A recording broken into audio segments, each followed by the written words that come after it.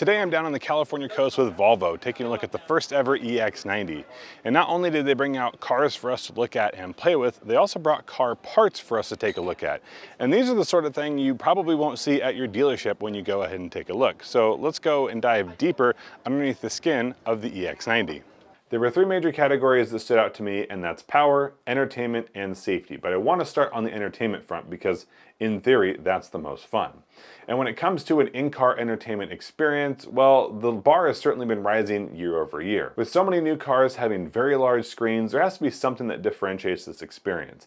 And one of the directions Volvo has gone is for your sound. Now, the EX90 is, according to Volvo, and based on our testing, the quietest Volvo they have ever built. And the interior cabin volume is very, very low, meaning that you just get so much more out of any speaker system you put in that vehicle that it almost makes sense that this is sort of a point where you can put a better speaker system in because it doesn't necessarily feel like it's wasted.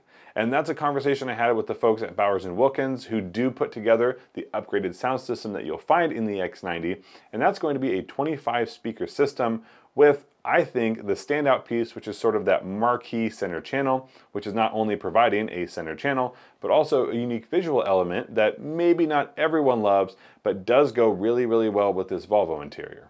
Now, Volvo is taking advantage of this and their partnership with Bowers & Wilkins, making sure that their system is top-notch. Not only is it a very good quality system as far as the components go, but it's also going to be using a lot of software. That's going to be your 3D spatial audio, your Dolby Atmos sound, and one of the things they're adding, not immediately, but Q2 2025, at least that's currently how it's scheduled, is going to be the ability to change a lot more tone and range in this system from that driver's screen. If you're someone who likes to make minor changes to the treble and bass and go about your way, no problem, you can do so and still very much enjoy your music. But if you want to go a little bit deeper and really change the feel of this sound, this Abbey Road update is going to be definitely one to look forward to. Now, Abbey Road is a recording studio, and even within this update, you're going to be able to change essentially where you're positioned. Are you going to be in the studio? Are you going to be using newer equipment or older equipment? Or are you the one at the soundboard who's making all those changes like the producer would?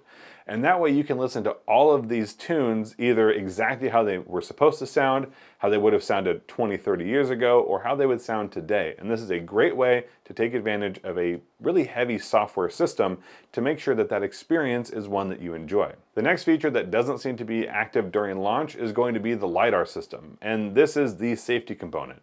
Because this car, like just about everything else on the road, especially in this price and size category, has a significant number of sensors, cameras, radar, all of these built in and using a very comprehensive computing system to increase the safety of the vehicle. It'll give you things like adaptive cruise control, blind spot monitoring, 3D cameras, all of these things that you would come to expect from a current technology-heavy car.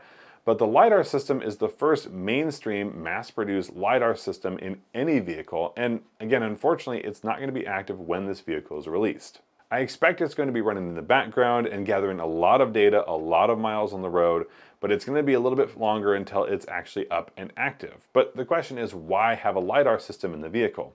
Number one, it's visually really obvious that it's there, and car manufacturers have done a lot of work to make sure that the radar systems are hidden in their vehicles. Normally you find it in the bumper, behind either the shield, the logo, whatever it is, or a black piece of plastic to make sure it doesn't stand out. But a LiDAR is a lot harder to do because it's a much bigger unit, and in this case, it looks sort of like a little baby beluga hump. Though with the color palette the Volvo has, I do think it's blended pretty well. The fact of the matter is, it stands out. The simplest difference between radar and LiDAR is that LiDAR is going to be able to see better in the dark than radar does, which is when it's going to be the least safe to drive and when we would need those systems the most.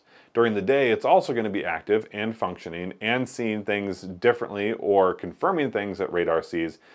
Either way, this system is meant to make it safer, especially at night. And what we had here on display is going to be the same LiDAR unit that you have in the vehicle, but stationary. And what it was doing is overlooking a golf course. And what we could do in a very cool setup is put on a virtual reality headset and see real time exactly what that LiDAR was seeing. And it's the computer generated image of, but we can watch golfers move around on the course, we can see differences in terrain, and all of that's going to be exactly what the car is taking in and processing. And remembering that this is going to be basically what we see at night as well, and you, the driver, are not going to be seeing, well, anywhere near as well as this system. And not only is this incredibly fascinating, it's great to see a significant improvement in some of the safety capabilities. I just wish this was going to be active when you first bought the car, because again, there's no hard deadline or set date on when this is going to start being functional. The last category is power. I'm going to break it up into two separate sections. That's going to be vehicle power, as in onboard power, and power output, meaning how much horsepower. And when you buy this vehicle, at least at the moment, there are going to be two different powertrain configurations. There's a twin motor or a twin motor performance. The difference there being about 100 horsepower. It's 408 horsepower for the twin motor, it's 510 horsepower for the twin motor performance. And that's not a huge gap. But one of the most interesting pieces here is that both of those are using the exact same front motor, and it's the different motor that gets either tuned up or tuned down.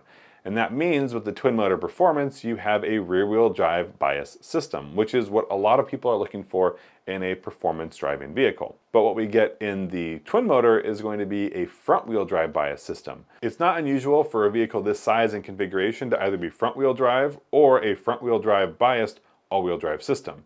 But with electric motors, we can stick the motors essentially wherever we want and in whatever configuration, which is why we see most manufacturers making the rear motor larger because of that performance dynamic that most people are looking for. That's why it's a little unusual here that we have a front wheel drive bias, and when I asked Volvo, they had a couple different reasons for doing so. Number one is the fact that the rear motor is obviously in this case going to be less powerful. And they wanted to use the more powerful motor more often than the smaller, less powerful motor. Volvo is using a disconnect, so only one motor is operational and the other is as removed from the system as possible, meaning we're also not getting drag from that motor because free spinning isn't entirely what they do. Now, we've seen this in a lot of other electric vehicles, but what we have generally seen is that they're using the smaller motor more often than they're using the large motor. So in this configuration, it would actually mean that if we use the small motor, it's rear wheel drive. But when I asked Volvo, they said the reason they wanted to use that bigger motor is because with a smaller motor, you tend to have to turn on the second motor more often, and that's actually going to make the system less efficient. And it makes sense because we're looking at a pretty large SUV, and if we're not having as much power, then there's obviously going to be a need for more often. The other thing that we get with a front wheel drive bias system is that as far as traction goes, it's going to be a little bit better, generally speaking, and it means that when you're regenerative braking, there's a slightly higher potential for more regeneration. And the fact that we're using the larger motor means that more of that regeneration is going to happen without engaging that other motor at all. The last piece has to do with power on board and what we're able to do with it. And Volvo is giving us a 111 kilowatt hour battery with 107 usable. Now, the first thing I asked is why is there such a small amount kept in reserve? And this is something that we've seen on a lot of manufacturers, is that everybody has a slightly different way they want to balance this battery. Some manufacturers take a much bigger percentage of battery in reserve. And generally speaking, that's been for battery health. But we've got a lot more data about battery health, and it does seem that people and manufacturers are more confident in the fact that these batteries are going to last a long time and may not need to be as protected. One of the big advantages of getting a very small buffer means you get more of what you pay for. If Volvo puts a 111 kilowatt hour battery in your car, that's what you've paid for. And so the fact that you can only use 107 of it means that you're a little bit limited. But if you want to use your vehicle for more than your day-to-day driving or your road trip, you want to use it as a backup home battery, or you want to use it as power generation, depending on, well, your utility rates, you can do that, I think, a little bit more effectively because you're getting more of what you pay for. Volvo has made that integration just that much easier by partnering with DC Bell and selling an all-in-one unit that can be purchased at the same time as your EX90. And this unit is going to be, like I said, an all-in-one. It's going to be an inverter for your power coming in from your car. It's also going to be able to take in something like solar panels, and it's also going to be able to output. And one of the unique things about its output is that it's DC output, not AC. So we're not getting the same kind of losses, and we're able to charge this vehicle a little bit faster. Let's start with charging, and for this particular unit, that means a 25 kilowatt output. That means that you at home are essentially more than doubling the max charge rate at home of every other vehicle on the market. There are going to be very few that are an exception, but they're not going to be able to do this much power. And that's because we're not using AC level 2 charging, we're using DC to DC. So whatever the vehicle is able to find up to its max limit, you're going to be able to do. And the max limit here for the EX90 is 250 kilowatts. So even though we're only coming in at 10% of its total capacity, that 10% is still going to be, like I said, more than double just about every other car on the road. There are going to be very few instances where you ever need 25 kilowatts of at-home charging. And the good news about this unit is that you can go ahead and split that 25 kilowatt output to two 12.5 kilowatt outputs, meaning you can charge both of your electric vehicles still faster than most cars can charge at home. And that's two different units. If you're planning on getting solar or you already have it, you're going to be able to integrate that into this unit and use it as the inverter, meaning that whatever power is coming through the panels can go basically directly to your car. You are not likely to get 25 kilowatts directly to the car, but because it's DC to DC, we're go ahead and bypassing one of those conversions, meaning we're limiting our losses. And you can also set your car to charge during those, well, off-peak or peak hours, depending on how you want to look at it, so that you're maximizing your energy consumption in a renewable way. The other thing you're able to do with this setup is go ahead and sell power back.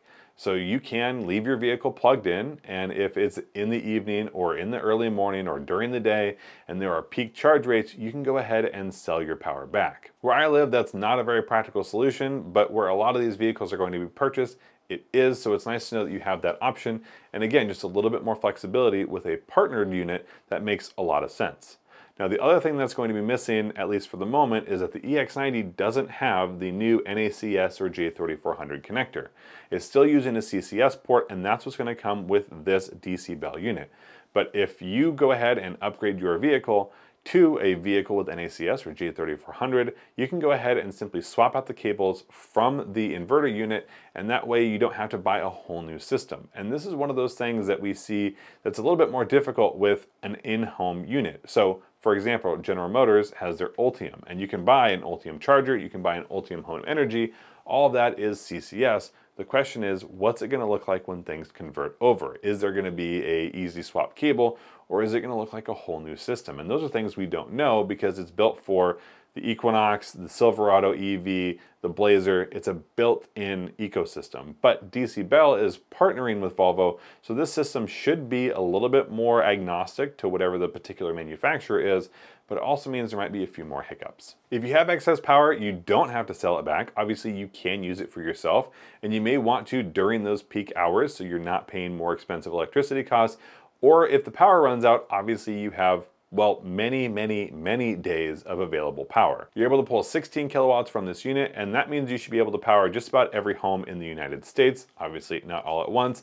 And if you have something like a hot tub or a big pool, you may have to shut those off, but those seem like exceptions that are pretty easy to manage. This has been a deeper dive into some of the cool new features of the Volvo EX90. Let me know what your favorite is down in the comment section. If you want to see our full review on the EX90, I'll have that link below as well. If you have any other thoughts, questions, comments, or concerns, let me know. And until next time, we'll see you down the road.